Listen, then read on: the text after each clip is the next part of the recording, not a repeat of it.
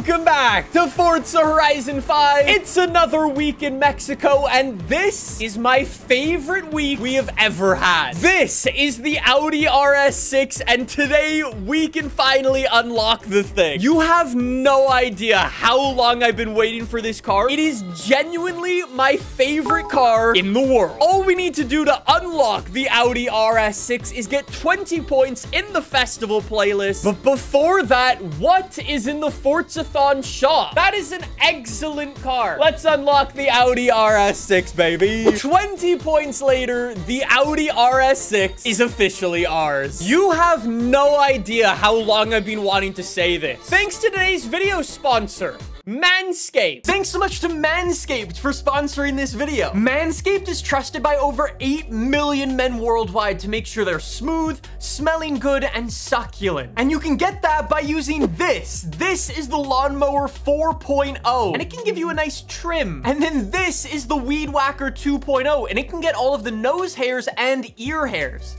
Yes, you, especially you. So please go and check out Manscaped and use the link in the description down below so they know I sent you, or they'll never work with me again, and my balls will smell. I'm not even joking. They make a ball deodorant. So use code AR12 and get 20% off your order and free international shipping. So what are you waiting for? Get shiny balls today. Click the link in my description. Thank you so much to Manscaped for sponsoring this video. Thank you to Balls for subscribing. Much appreciated. We shall mark May 11th as the International Day of Worldwide Simping for Audis.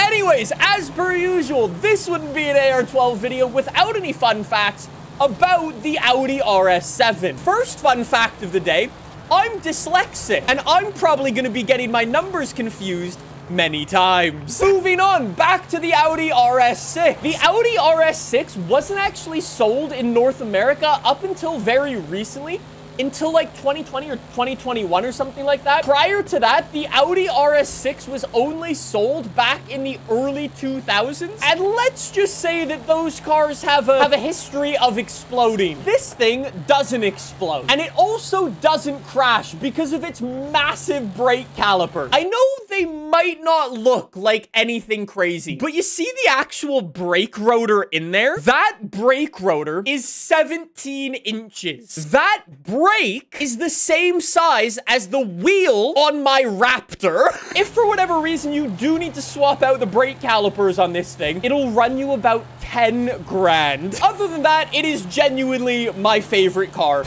and I really, really, really want one. Other than the fact they cost like 150 grand here in Canada. Maybe one day. Does the Audi RS6 have any customization? Let's see. Yes, let's go. ABT part. So we can turn this into the Audi RS6-R. You want another fun fact, actually, I bet you didn't know about? Did you know you could actually move the camera in the garage here? Look, I can just back up the camera. In the spirit of the Audi RS6-R, look at those carbon fiber exhausts on there. How cool is that? Are these side skirts, or is it the cool fender thing? It is the cool... Yo, look at the wing mirror.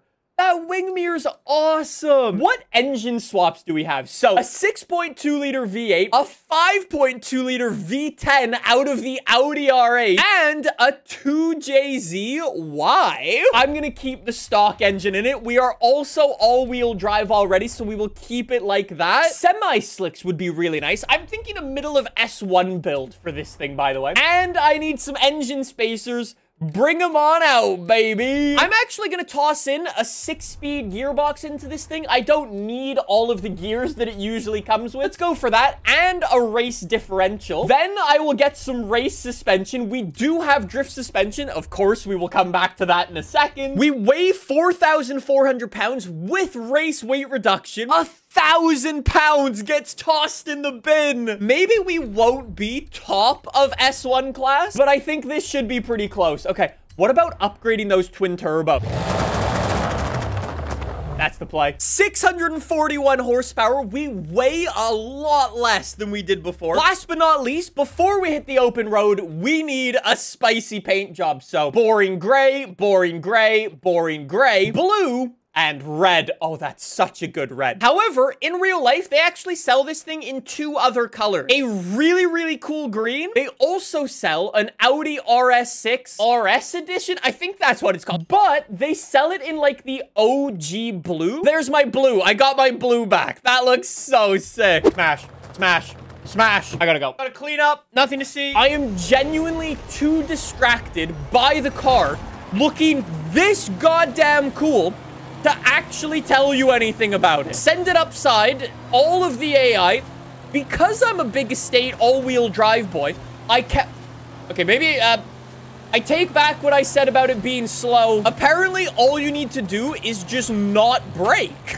I don't know what to say. It's just, it is the coolest car out today. That is the story, and that is the end of it. Everything about it, from like the black roof to all of the carbon fibery bits, to that beautiful blue paint job. I don't actually know how much horsepower an RS6-R has, but I feel like 650-ish horsepower is probably a fair place for it. And I feel like this is pretty accurate. Wait, chat says it's 740 horsepower? Correction, next build, we will make it even faster then. Is that an RS5 in front of me? This is unacceptable.